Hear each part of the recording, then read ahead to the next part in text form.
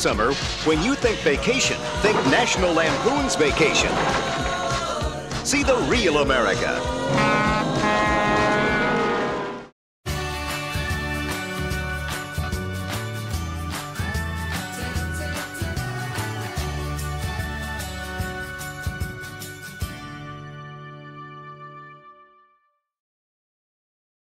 Hello, welcome to the Damian+Devlin Show. This is our review of National Lampoon's Vacation, the 1983 comedy directed by Harold Ramis, starring Chevy Chase, Beverly D'Angelo, Randy Quaid, Emma Jean Coco, and Christy Brinkley, to name a few. That was quite a name, Emma Jean Coco? Yeah, she's a very famous comedian legend. Okay. She played Aunt Edna. Okay. Anyhow, it's summer, and I thought this would be a fun movie to show Damien. He had never seen the Vacation movies. He's heard of them, but this is the first in the series. And although Christmas Vacation has become more popular, a lot of people forget that this was the big hit movie. Christmas Vacation, when it hit theaters, actually flopped. It wasn't very big at all. It was all those repeat viewings on TV that made it a big hit. So I wanted him to see this, because I like to watch this, you know, every couple of summers, because it just gives me a warm feeling inside, and it still cracks me up to this day, because I was a little teen in theaters seeing this when it came out, and this was the kind of stuff, to me this was comic gold back then, because you didn't see this kind of thing all the time.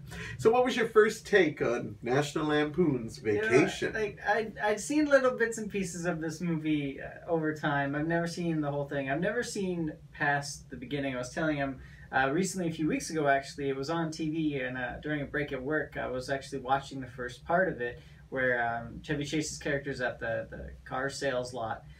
That's all I'd really seen of the movie, and I was like, yeah, I don't really know anything about it. And it just so happened that he's like, hey, why don't we watch Vacation? And then I was like, oh, you know, I'd seen it on TV, but yeah, I'll give it a shot. It was funny, like, I'll give it that. It had its moments where I was laughing quite a bit, so it has that. There are a lot of actors in it that I had at least heard of. Like, I know Chevy Chase, I know John Candy, but the other actors, like when her name came up, Christy or Christine? Christy Brinkley. Christy Brinkley. I was like, oh, but her name looks familiar. And then, of course, I knew, can't remember his name right now, but he was in Breakfast Club as the head. Anthony Michael Hall. That's it, Anthony Michael Hall. I knew him. Obviously, of course, we've seen Breakfast Club. Shameless plug. But I've seen it, and you know, he was good in it, and he was pretty good in this too. So the cast was pretty entertaining all throughout, and you know what? Hey, there was nudity in it, so that was good too. Yeah, I'm always kind of yeah. Anyway. So for those of you who don't know what the movie's about, it's basically a comedy about a man, Clark W. Griswold, who decides that since his kids are growing up and about ready to go into university and stuff, he decides to pack up. Hold on, wait a second. University? Well, high school, yeah, university. Those kids are nowhere near you know university. But you know, he's saying that they're growing up. So he decides that instead of flying to Wally World, which is their version of Disneyland, they were actually going to use Disneyland, but they thought there's just too much legal troubles, that he decides that they'll drive cross-country to get there, and of course, mishap after mishap happens. But we're not just talking little things that happen to your family if you do this. They get everything happening, and this is pretty much what happens in all the Vacation movies. And that's the one thing I love about this movie. Now, Harold Ramis, if you know that name, I don't think he directed a lot of stuff, but a lot of people know he was an actor in SCTV, and of course his biggest movie was he was one of the stars of the original Ghostbusters. And he recently passed away, and I actually forgot that he directed this. And I'm sad that he didn't direct more. Maybe he did, I'll have to look, but I don't think he did.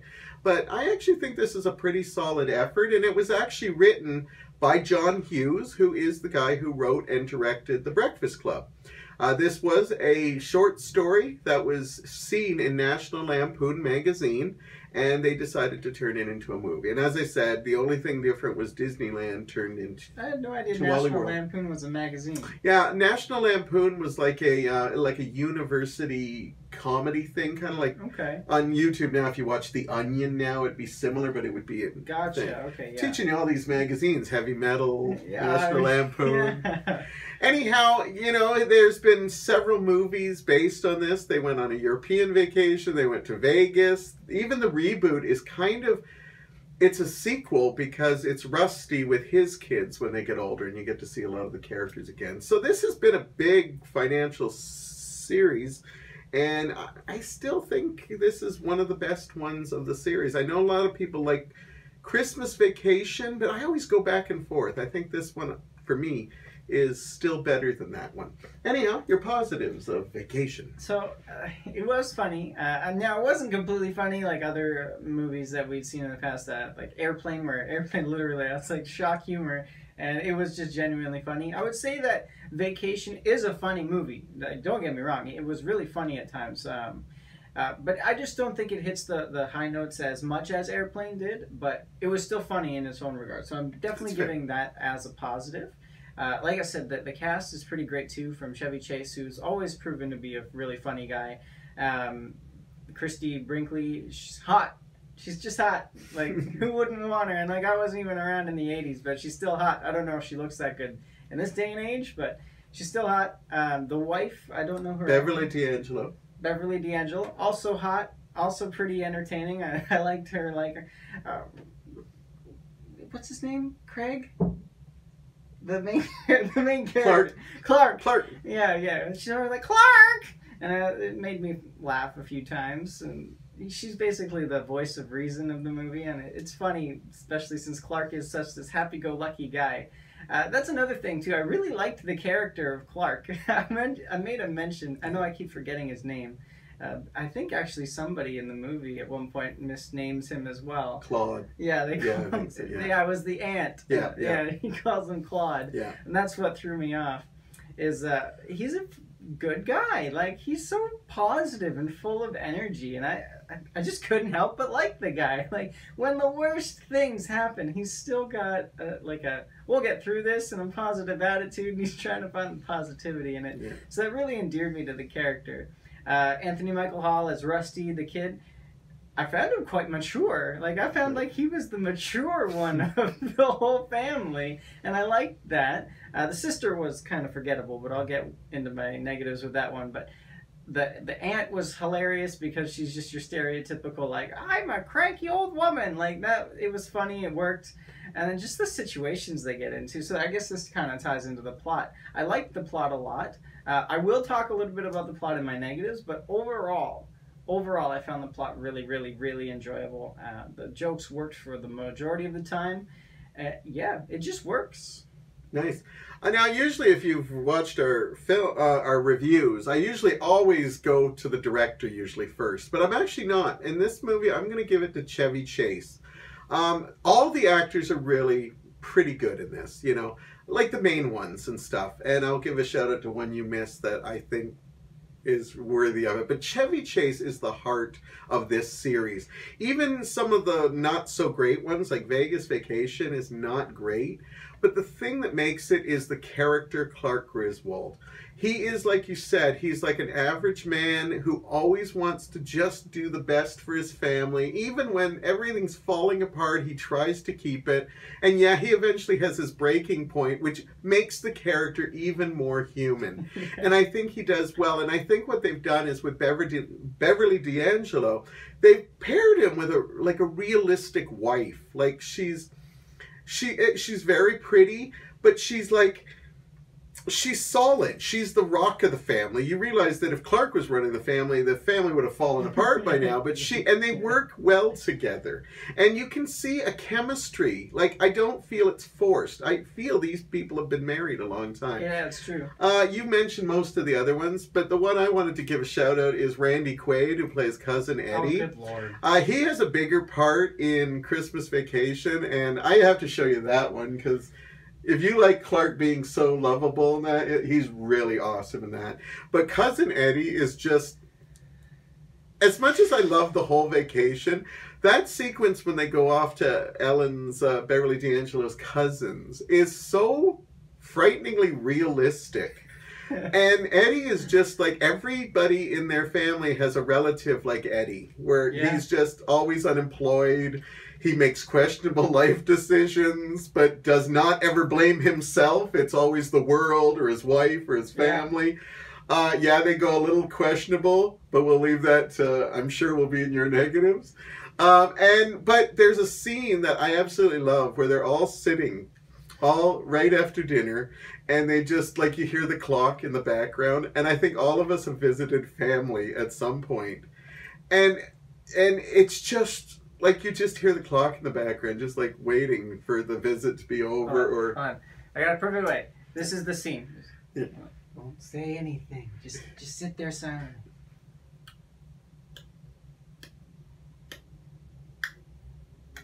And then, of course, when conversation does come, it's always complaining or asking for stuff.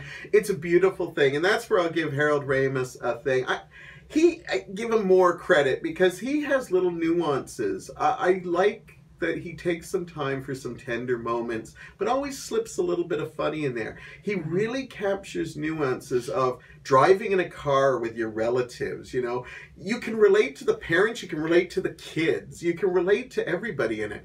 The little things where you're at a relative's and you're just, it's fun for when you first meet them, and then you're like, oh God, I want to be out of here. Yeah. And just even the breaking point, like, you know, they take it over the top, but I think all of us have wanted to break at some point on that. I think it's just a well put together movie. I think the script's pretty good. I agree. Airplane's a different style of humor. That's more rapid fire comedy. This one actually takes time to let some emotions in. So, but I totally get what you're saying. Anyhow, that's pretty much my positives. Oh, and I like the song Holiday Road. It's cheesy as hell. They recently used it for a Twizzler ad, but I actually love it. And whenever I go traveling, I always try to slip it in my MP3 because it's just a great, you know, Holiday Road. Whoa. The best part is if you listen to the end, there's dogs barking at the end of it. So, there you go. How many songs can say that? Barking to the beat. Who let the dogs out? Who? Get an extra shout out for me if you go to like YouTube and listen to that song after you listen to this review, because you know you're dying to. I know you will be. Yeah. All right. So anyways, my negatives, Holiday Road. I found it really, really annoying. Really? You're gonna start with that? Yeah. What a perfect segue. They only play it about 8 times. That's why. Like, oh my gosh. Okay, one of my biggest negatives was the same song over and over and over again. Holiday Road. I must say that he wasn't complaining when Christy Brinkley was listening to the same song. No. She was great because I got something to look at and I tuned the music out. Okay, it's kind of like going back to Rain Man where you were like so focused on the action, all you could hear was the music switch roles. So, just the Holiday Road, and then whatever song Christy Brinkley's character was literally addicted to listening to over and over and over again. Same song, Pointer Sisters, Little Boy. So that's a negative to me because it just was so annoying at times. Like, I get it. I know why they did that, but it was annoying. As I mentioned, some of the jokes were a little flat. They didn't really hit with me. Maybe it's because it's an 80s movie, but I really don't think it's any of that kind of thing. It just felt flat, and that's fine. Like I said, overall the movie's pretty funny, but just some of the jokes felt flat. I want to talk about the sister.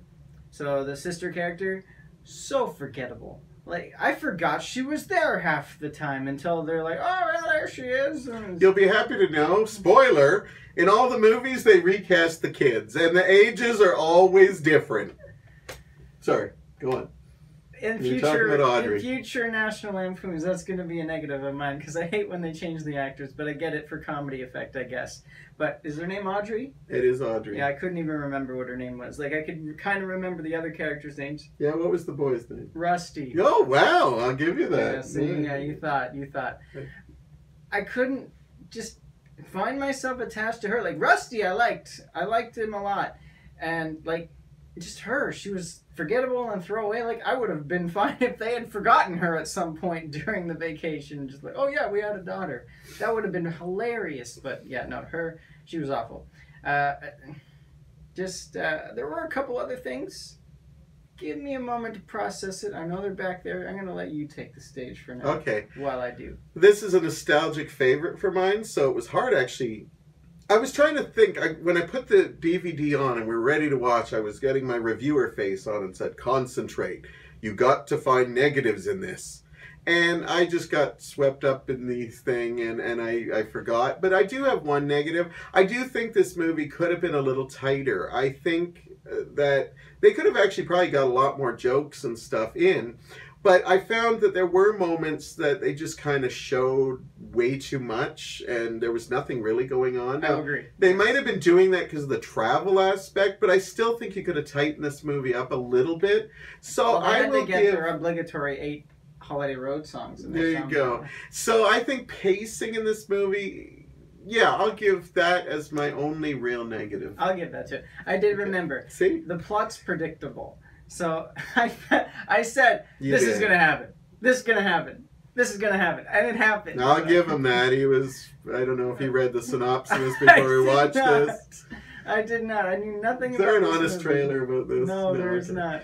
Yeah, you were just plugging a bunch of other YouTube channels. You were predicting. I will give you that. Yeah, you were predicting like, everything. I was almost like, I must have been naive when I watched this because I was like, oh, that happened? And he's like, yeah, I know what's going to happen. Maybe, I don't know why, but yeah, the plot was a little predictable, so that's another negative for me. And yeah, no, not a lot of negatives, honestly. Like, they're pretty easy to get over, but I do have to talk about them. Some of the things I'm literally going to let go because of the sake of comedy. Like, I'm not even going to bring it up because it's kind of a spoiler if I do. Is it the cousin joke? Well, no, that was just more shock. I couldn't. Yeah, you were. I love when they tell a joke and I look over and he's got like his mouth wide open. Like they could get away with that in the 80s. That totally would not play today. No. Yeah, there's a little joke about the cousin and his children that just. Leave it there. Yes. Yeah, leave it there. No, but what I'm more referring to is when they get to the theme park. I asked you a question. Okay, like, how is this happening? And you're like, I don't know. Yeah. So I'll let it Mr. slide. Logic has to ruin my fun by like, what? Who's doing that? You know? But I'm like, enjoy it. Damian, relax. It's a movie. Let's have fun. Just watch it. He still has to know the... Yeah, so I'm letting it go. I'm letting it go. Okay, good. So, yeah. What do you give in this movie? Oh, wow. We already there, and you're letting me go first. You know what? I'm going to give this movie a 4.5. Mostly based on nostalgia, but I still think it's a pretty solid comedy. And I still absolutely enjoy this movie, and I still think I like it just a touch better than Christmas Vacation, but I think it's also because Vacation was the first one I saw. So I kind of knew what was coming up in the other movies because they do have different jokes, but they do follow a certain rhythm in all of them. All right.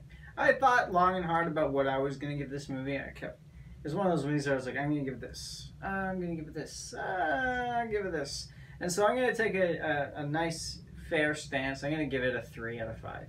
It was very funny. Not all of it worked. Some of the characters forgettable and just the overuse of the same song over and over again kind of brought it down for me. But overall, I would definitely recommend checking it out.